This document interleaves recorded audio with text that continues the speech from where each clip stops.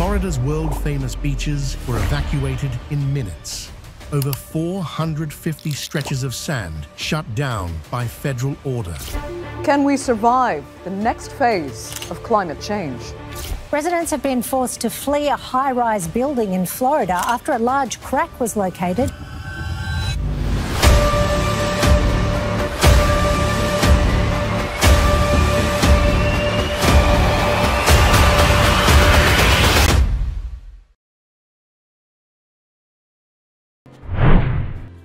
Statewide beach shutdown. Florida. Bathed in sun and legend, beloved coast to the world, has just been thrust into a saga both gripping and surreal.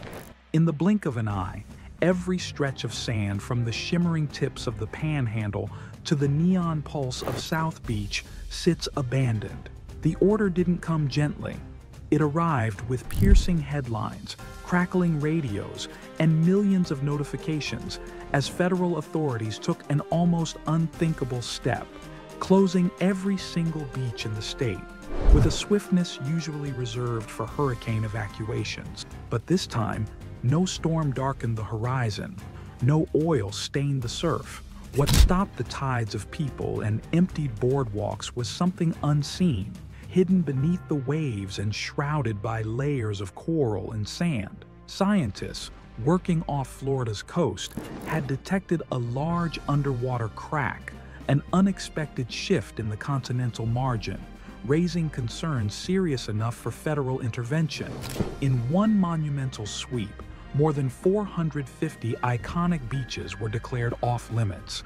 Lifeguards stood down, small businesses shuttered, and coastal communities, long shaped by the steady pulse of surf and sand, were left reeling, trying to make sense of an invisible threat. The timing of this closure cut especially deep, just as a report from Environment America in July 2025 underscored how over half of U.S. beaches, including many in Florida, face regular contamination from sources like stormwater and old infrastructure. A looming new peril emerged from the depths. While contamination by bacteria was familiar, this seemed entirely different. Something elemental was stirring beneath the gentle oscillations of the shoreline. And now, Florida's reputation for sunlit fun faced a sudden, unsettling uncertainty. What then had scientists actually uncovered just offshore? Enough, clearly, to force federal hands, disrupt daily rhythms, and cast a cloud over a coastline globally celebrated for its vibrance. Why would authorities act so dramatically? And what might this mean for a state whose economic and cultural identity is braided with the sand? Hidden seafloor fissure. It began with a hint, a blip on a sonar survey that didn't match past maps. Marine researchers, working with sophisticated sonar and remote-operated instruments, noticed strange echoes along the continental shelf east of Florida. What at first looked like a minor, perhaps routine variation in the seafloor became impossible to ignore as scans continued. A linear feature, unmistakably out of place, stretched beneath the sands and coral fields just offshore. With curiosity sharpened by their instruments, scientists mapped out this fissure. It ran for miles beneath some of Florida's most visited beaches, largely hidden until now by overlying marine life and shifting sediment. The revelation was sobering. Though Florida's geological landscape has always been defined by hidden seams and ancient vulnerabilities, the clarity and size of this fissure, so close to population centers, was shocking. To confirm, further surveys were conducted, cross-checked by satellite imagery, underwater robotic vehicles, and high-resolution bathymetric mapping. What emerged was a picture of a long, jagged break, likely ancient but newly active. Though far from catastrophic, its alignment near the busy shoreline brought geologists and emergency planners together for urgent consultations. Minor seismic tremors were noted, micro movements deep beneath the ocean floor, water temperature sensors captured small fluctuations in the vicinity, and some gas bubbles were detected rising from the disturbed area. Was it merely an age-old crack exposed by new technology, or did these subtle changes point to new instability, perhaps nudged by recent storm patterns or rising sea levels? The science was careful not to leap to conclusions. However, the potential risks, while yet to be fully mapped, called for swift caution. Shoreline residents and officials found themselves asking if the bedrock upon which Florida's renowned coast rests might be shifting. Could this fissure signal a more profound vulnerability? Shelf instability risks. Explaining the science of undersea fractures is no simple task. For most people, a crack beneath the ocean seems remote, a curiosity relegated to geological textbooks. Yet for Florida, where the health of the coastline underpins tourism, jobs, and cherished ways of life, even small weaknesses beneath the sea matter. Florida's continental shelf has long been considered a stable buffer, a platform that keeps the peninsula insulated from deep ocean forces. But cracks, if they grow or shift, can disrupt this balance. Marine geologists have warned that undersea fractures, especially in proximity to heavily populated coasts, can rearrange sandbars, alter tidal flows, and stress the fragile sediment layers that support barrier islands. In extreme cases, though notably rare, large submarine landslides or shelf collapses can send silt rushing seaward, reshape the seafloor, and even trigger local waves. For Florida's communities perched just feet above sea level, even small shifts offshore raise real concerns, not only of sudden geologic events, but of enhanced erosion, faster loss of beach sand, and shifts to marine currents that safeguard both people and wildlife. These are not hypotheticals engineered for headlines. Around the world, the interaction of seafloor cracks, sediment flows, and ocean dynamics has led to the recreation of entire coastlines over centuries. Whether this newly discovered fissure near Florida's shore would grow, remain stable, or act as a conduit for further changes is unknown. But the risk, drawn from studies and precedent elsewhere, was enough for agencies to act preemptively. Closing the beaches was a decision weighed with the best available but still preliminary information, a bridge between science and prudence in the face of uncertainty. Coastal life disrupted. The closures reverberated instantly. The emptying of beaches, economic and emotional arteries for the state, brought a hush rarely seen outside hurricane danger. Lifeguard stands and beach chairs went unused, while cafe awnings flapped above deserted patios. Tourists, locals, and business owners alike wrangled with disbelief and anxiety, confronting a paradox. The most immediate threat came not from waves or sharks, but from an invisible shift deep beneath their feet. Businesses catering to visitors, surf shops, seafood stalls, paddleboard rentals felt the pain in cancellations, refunds, and slow days. Conversations echoed from Pensacola to Naples. What has changed under the surface? How soon will answers come? And what will they mean for the season ahead? Yet the impact wasn't just economic. For many, beach closures cut to the heart of community and tradition, places of memory, celebration, and connection made unattainable by a hazard that could not be seen or touched. The phrase that echoed through local news broadcasts, "massive underwater crack," became a symbol of newly revealed vulnerability. Rumors and questions multiplied. Could the fissure spread? Was Florida at risk of catastrophic change? Or would the state simply weather another challenge in its long duel with the elements? Would the closures last for days, weeks, or unthinkably even longer? Uncertainty spread like surf at high tide, fueling speculation even as scientists urged patience and continued study. In a state shaped by its seamless engagement with sand and water, the shutdown felt like a fundamental breach in the contract between land and sea. Why scientists closed.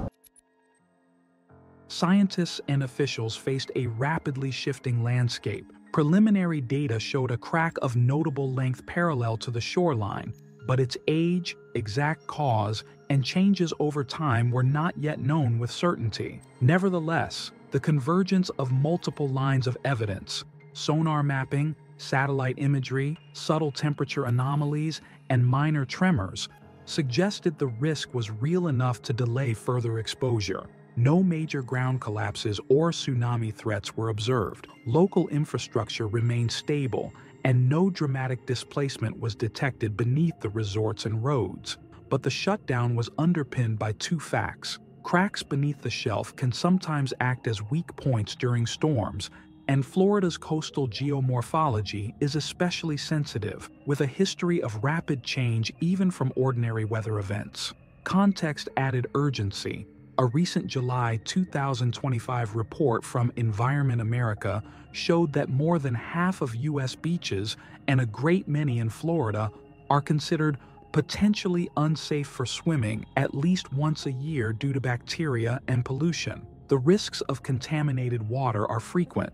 The risks of geologic shifts, though rare, can be profound. Federal agencies and scientists, weighing both old risks and this new development, opted for caution. It was not the mere presence of a crack that alarmed authorities, but the possibility that it might grow, shift, or interact with existing environmental stresses, amplified by storms, heavy swells, or rising sea level. While dramatic shelf collapses in Florida are not historically recorded in the modern era, the combination of fragile geology and human development made the margins for risk slim. That was enough. To safeguard public welfare, the beaches would be closed until more could be learned. Emergency responders and coastal engineers prepared for every scenario, from gradual retreat to persistent stability.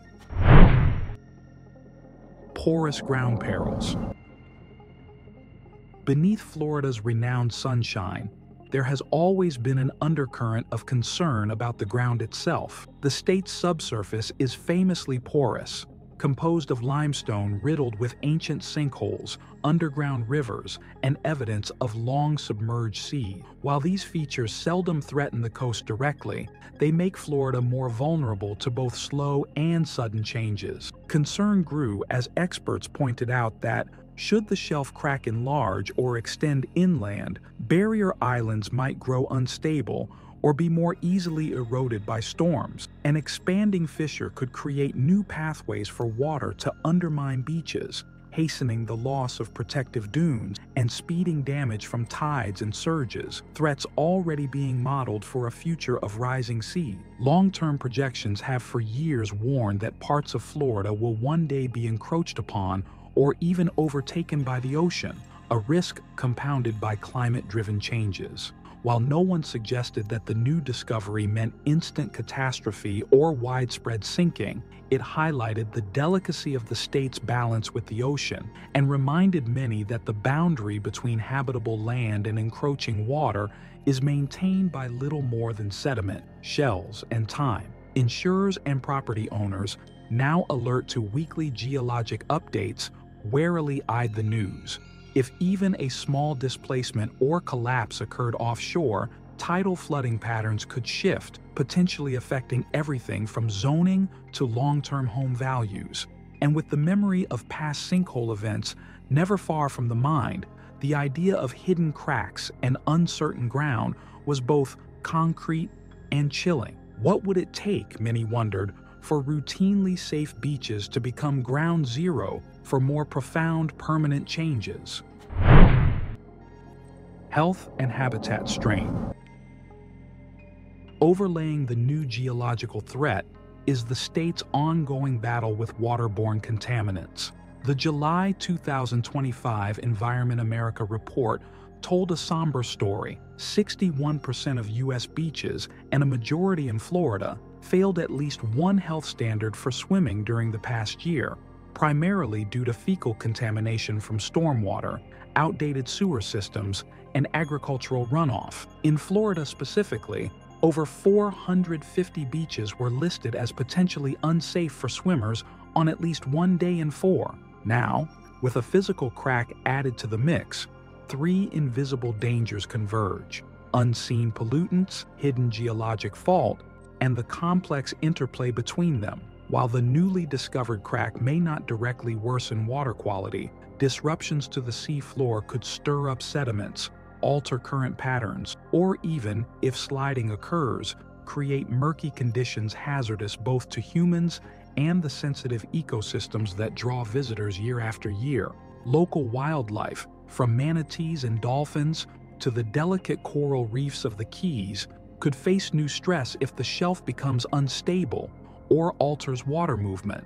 The detection of natural gas emissions near the crack's location, while not immediately harmful, has prompted closer monitoring of water chemistry and fish health. Commercial and recreational fishers, ever alert to the fickleness of the sea, are watching for any shifts in their catch and fields of seagrass. Emergency plans have evolved. Drills once focused on hurricanes now include scenarios for sudden changes offshore. Lifeguards, normally devoted to riptide warnings and jellyfish alerts, briefly became unofficial ambassadors for geoscience, helping to soothe public concern and answer questions rooted as much in uncertainty as fact. Yet, amidst anxiety, daily life goes on. Children press faces to windows, scanning forbidden stretches for any visible hint of change. Communities gather to share rumors and reassurance. Social media, never short on speculation, blends genuine images of monitored coastlines with wild stories of sinkholes and vanishing land. The unknown, as always, is the hardest thing to confront. Living with uncertainty.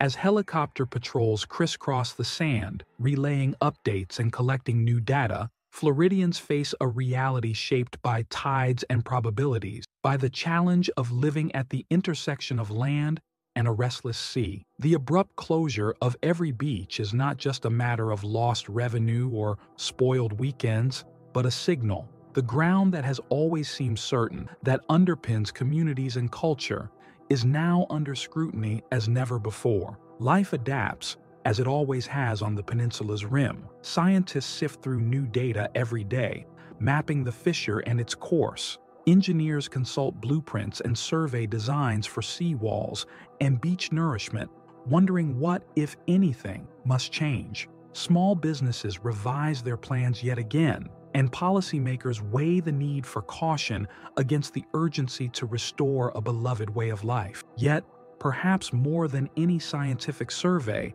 it is the psychological and cultural landscape that shifts most deeply. Florida has weathered hurricanes, red tides, and slow-moving threats for generations. But a crack beneath the water, silent, unseen, forces a reckoning with the limits of knowledge and the fragility at the heart of coastal existence. Some communities respond by digging deeper into shared bonds, volunteering for citizen science, or joining local response teams. Others quietly contemplate moving inland, weighing dreams against new uncertainties. Across neighborhoods, families look out at calm waves and wonder what, if anything, lies waiting beneath. Will the beaches reopen soon?